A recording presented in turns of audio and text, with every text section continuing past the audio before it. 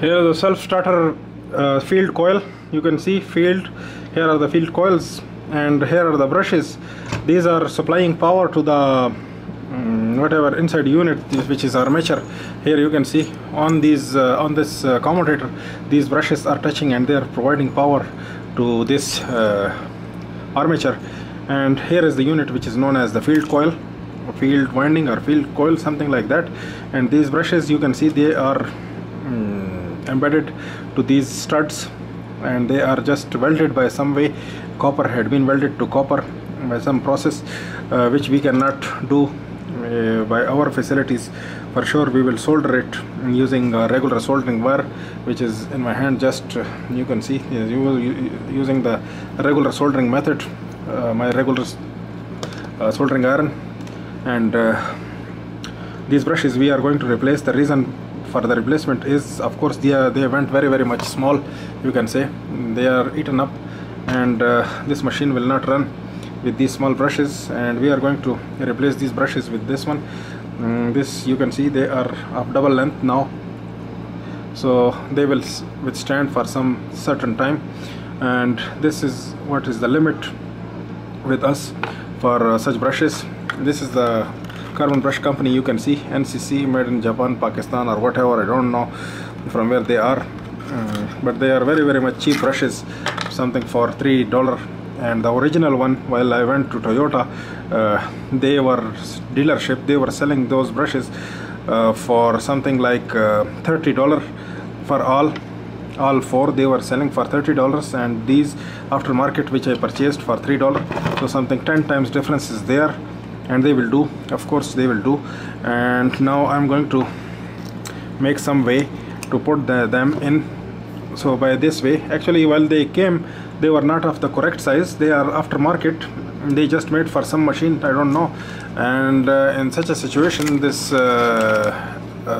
file was handy. I just rub these brushes against the file and file them to a certain size, which is of course of these brushes size. And here is the holder in which this brush should fit and should slide some way like this. They will do. So these are the brushes, and now is the assembly. We are going to make soldering and cutting for these brushes. The older brushes, of course, we will cut them, and some certain wire we will cut along with. And then these brushes also we will cut some wire, and of course we will try to make the connection flexible. We will not solder to some very close ending, but we will solder it over here, and we will try it to keep this whole thing very much flexible. So I'm just going to cut this older brush assembly. You can see, using a cutter, just cut it off from the end. Some wire you have to keep, so that the rest, the other new brush, while I will solder, so this will be soldered to these remaining whatever lids wires. And up to this extent, if I will cut, so I will be good enough. So here I'm just going to cut it off like this. With the one we will make experiment, and the other we will apply the same procedure with. So just the way is, you have to make it in some good order, and the brushes, the connections must not touch something here and there.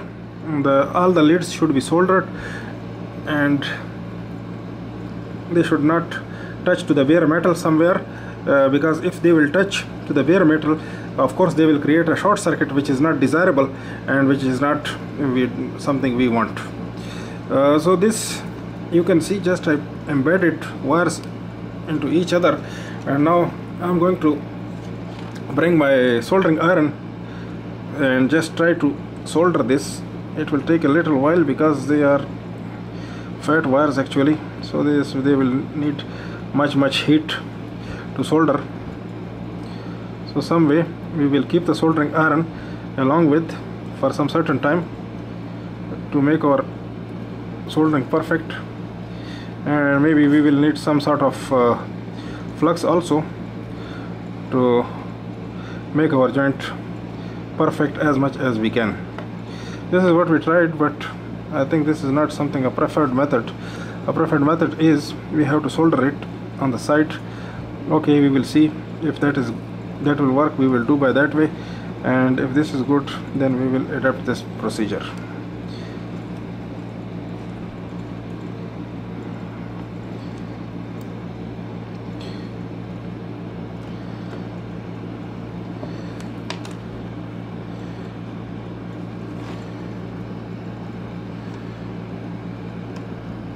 So you can see, just we provided some connection, which is of course not a good connection, and we will remove it. Better we have to remove it and resolder it again.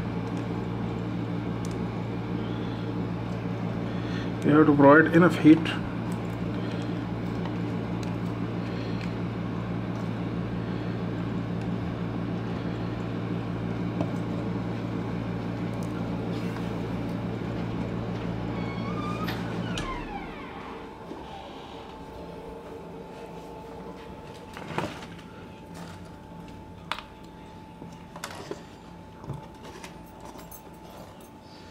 Just inside we have to keep it like this, solder it a little bit more.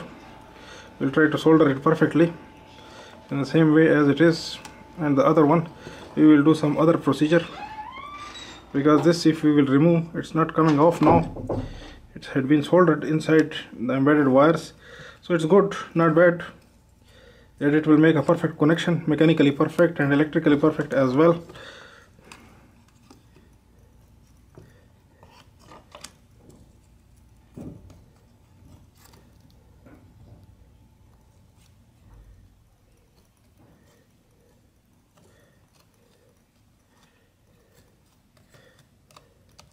So some way like this. Now it's perfect, not bad.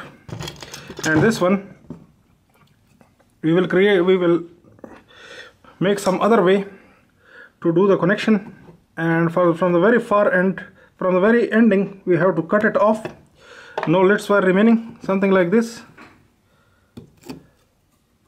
as they should not go here and there, like this. And then what we will have to do is, we have to measure a carbon brush according to the length of this position, and then keep it like this, just make it in some good way and cut the wires. So something this much will be enough. So this soldered portion, we have to cut it off from the brush which we just brought it, and then we have to keep it in position and then solder it. So it will go to up to its full length in its holder. So somewhere like this, we have to solder it. Hope this will be catch by camera.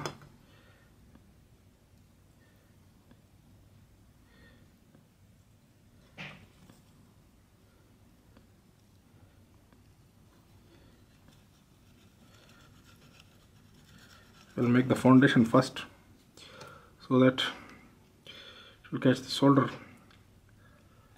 and heat also, and then later on, while we will solder the brush, so the brush will be soldered easily. Some way like this, we will have to make the foundation first. This will be better for good soldering. And here also we have to do the same thing with this brush, the leads wires. You can see, just like this, and then later on we will have to solder it on its position. It's very much hot, I cannot grab it, so I will make some way. Some pliers is required, so here this plier will be handy to grab this thing and just use it for the work like this, and then hold the brush on its base to solder it. Its leads wires, something like this.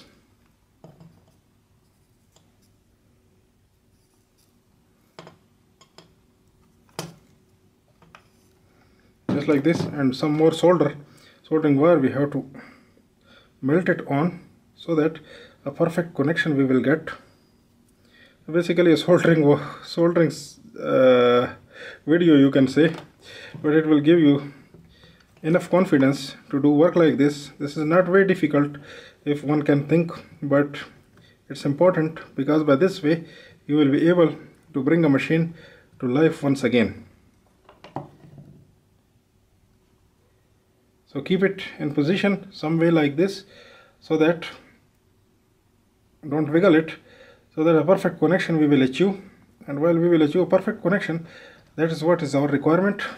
As you can see, now it had been perfect connection is made, and here we will put this spring, this brush, and later on these are the springs. Actually the 4 springs will be there. We will put them while we will fix the armature inside. So these springs will be fixed in the end. That I will show you later on while I will fix all the brushes. Then later on I will show you how to put the springs in, because these springs will go by force inside and we will make enough force to make them position. So this is the good way. As you can see, good soldering example. This is a bad soldering example. Don't do this procedure, instead apply this procedure. This is something good which I did. Here is you can see all carbon brushes had been fixed in their places. All had been soldered. Now is the time to fix these springs in. So you can see, just we will put the springs in some way like this. It needs a little bit force. It's difficult to do it one hand, but I will do it using 2 hands, and under the camera it's a little bit difficult to show you how they are going, because the margin is very much less. And using my tools, some way of pliers or screwdriver, I have to force these springs in.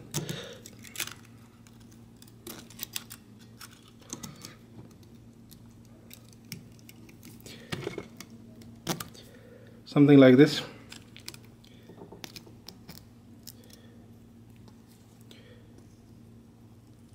You can see just a spring is hardly in, and same way I have to put another spring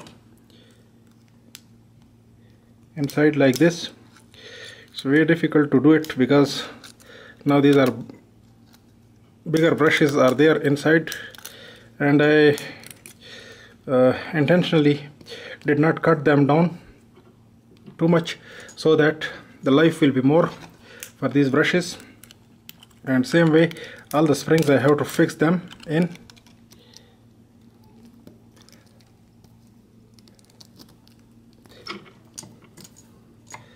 Some way like this.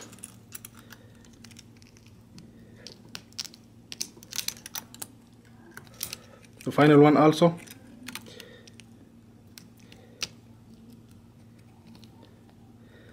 So like this, all springs are in now.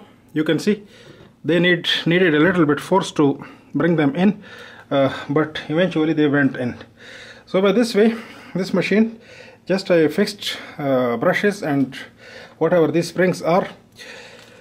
Hope you learned something. If some say same machine is coming to you, these are the older machines, actually they need soldering, and the newer machines are very easy. There is a brush assembly, you have to fix it in and screw it in, and then it will be fixed. So they are very much easy to do with them. But with such a machine where the brushes, as you can see, they had been mounted in such a way that the soldering was required, in such a situation, don't be panic. Instead, make it by your way and the machine will come to life. So by this way we did it, and hopefully it will run. Thank you for watching. Keep on watching, stay tuned, subscribe and like the channel please.